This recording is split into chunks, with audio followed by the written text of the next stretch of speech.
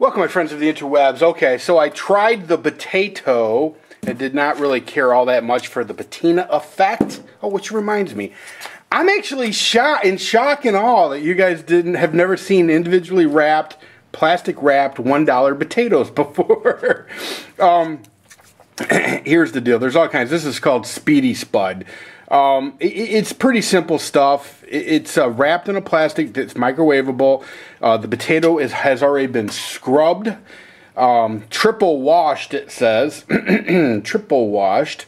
Yeah, I mean, basically what you're paying for is the convenience of being able to have a baked potato. Now, one of the reasons they sell these, they sell them all over. I mean, I got this one at Walmart, but one of the reasons they sell these is because if you've got access to a microwave on a lunch break or something, this is a doable thing. You don't have to scrub it or anything like that. Now listen, I rarely ever piss my money away spending it on a buck of potato. I would rather spend it on guns and ammo and knives and all that stuff.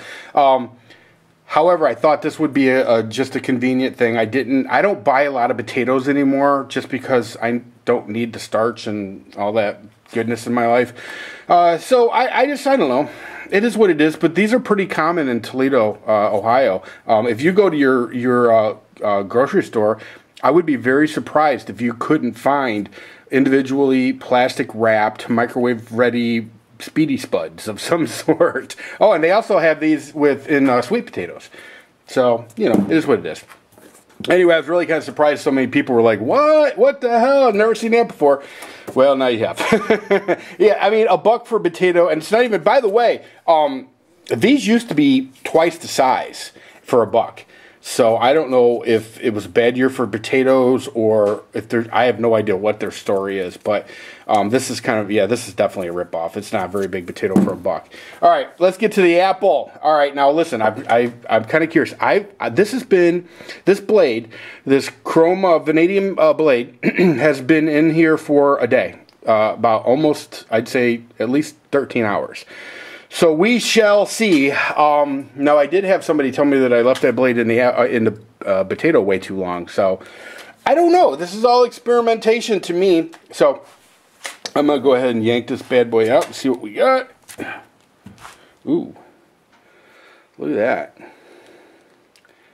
That's kind of blackish. And the tip is kind of interesting. And I wonder if, well, this side's not much like that, but I just wonder if I didn't realize it, but it was kind of sticking out. I don't know. That's interesting. Very interesting. Okay, let me give you a little contrast here.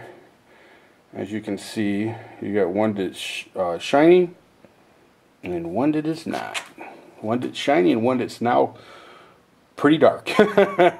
Pretty dark.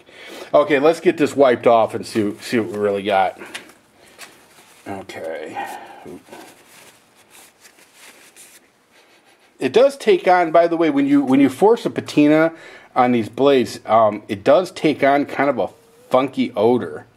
Now I hear from people that have in fairly short order that goes away, but it must have something to do with the oxidation process or whatever. But I'll be honest with you, I kind of dig this patina more than the other one, than the potato patina. This is it's more of a matte finish, but it's kind of neat. I don't know. Let me know what you think.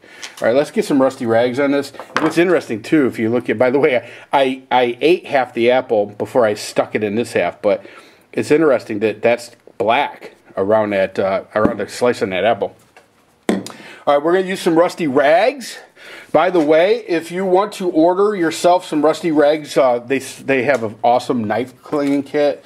You get 25% off on any of their products. Go to their website. It's www.rustyrags.com. I think that's what it is. It should be on here. Let me see. www.rustysrags.com. Put in the MBV coupon code and save yourself 25%. All right. So, I'll write that down. Okay.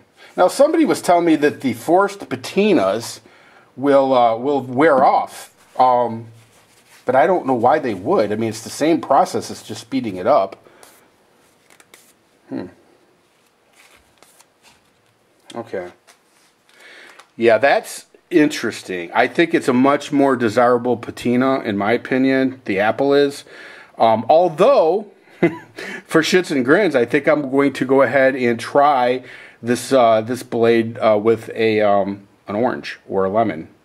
Probably an orange, unless I can find a big lemon, because this is kind of a big blade. Beautiful, beautiful, beautiful case knife. Just an absolutely gorgeous case knife. I love this yellow, by the way. I'm a big yellow fan. But there you go with the patina. You'll have to let me know what you think. I was actually kind of surprised at how many people told me that they didn't realize that you could force a patina and had never heard of that before. There's a million. If you look at the right-hand side, there's a million videos showing how to force a patina using all kinds of different methods. So yeah, I'm really kind of surprised that some of my knife people didn't realize you could do that. The patina's, of course, the patina's job is to protect the steel, and it will, because patina is a form of rust, but it's a brown rust. It's the red rust that will pit and destroy your steel. So, but anyway, that's all I got for you. Let me know in the comment section what you think. And then, like I said, I may, probably not anytime real soon, but I may do a video putting this in an orange just to see, because, you know, Artisan Tony's video, when he used an orange, I really kind of dug that patina. It had kind of a neat effect. There are lots of other things you can do too, as far as trying to put patterns on, like tiger stripes and stuff like that. I may experiment with that. But I do find it kind of interesting to show the contrast in these two blades. How one is mirror image shiny, and the other one now has a deep patina to it. I think that's really kind of interesting. And let me know too, by the way, how the lighting's working out for you, because I can bring a different light in here. I suggest you watch this video in 1080 and full screen if you can. So anyway, that's all I got for you. Everybody take care. See ya!